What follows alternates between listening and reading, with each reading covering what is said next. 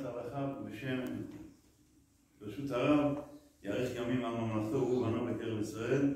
פרשת השבוע יש הלכה, הבעל הטורים אומר, באלה שמות ראשי תיבות וחייב אדם להעביר הסדרה, שניים מקרא ואחד תרגום. ואומר הרמה, וירא שהיום צריך ללמוד גם רש"י, וירא שמיים יוצא ידי שניהם. אומרים מי שרוצה יראת שמיים צריך גם להעביר את הפרשה וגם כמו רש"י. Rabbi says that there is a sign in the beginning of Parashat Shemot, this Parashat that we're reading. If you see the Sufetiv or the Shekevot, if you see the letters, it starts with the first sentence of the Parasha.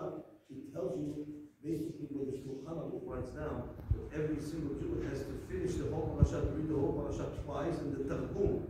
There's a Targum, there's a translation in Aramaic, and if someone is Yirei Shamayim, he wants also to read Rashi as well. This is a very, very important and essential thing that we should all have the opportunity to read the whole parasha every single week. ועוד משהו קצר, השאלה נשאלת, למה מרמזים את זה בפרשת שמות? למה לא פרשת בראשית? על בתחילת התורה כולם בהתלהבות, לשמות מתחילים לזלזל. It's a very nice question. Rabbi Sassi, the question is asked. Why do you have this hint in the Torah in the Parashat Shemot, which is the second parasha, not in the Bereshit? Bereshit is the first book. It should have been over there. The answer is, in Parashat Bereshit, everyone has the excitement to start the Torah from the beginning, and everyone is excited about the parashot and coming to school and enjoying. But in Parashat Shemot, they slow down. So specifically over there, there's like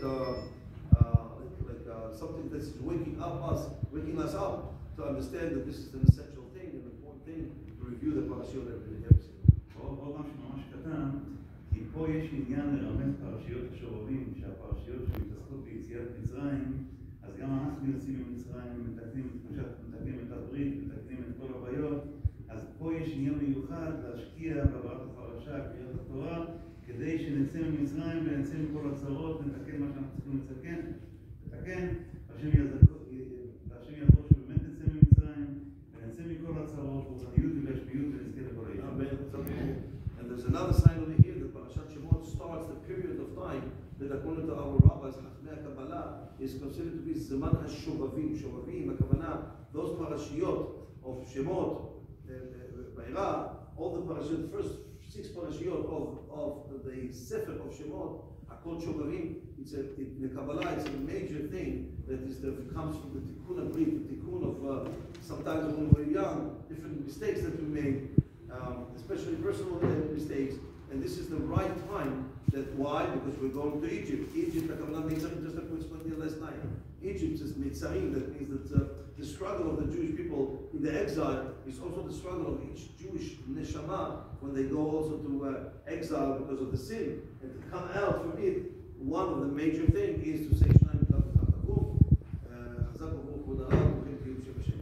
Rabbi Haidam, Tanan Dever Eliyahu, Kol HaSholom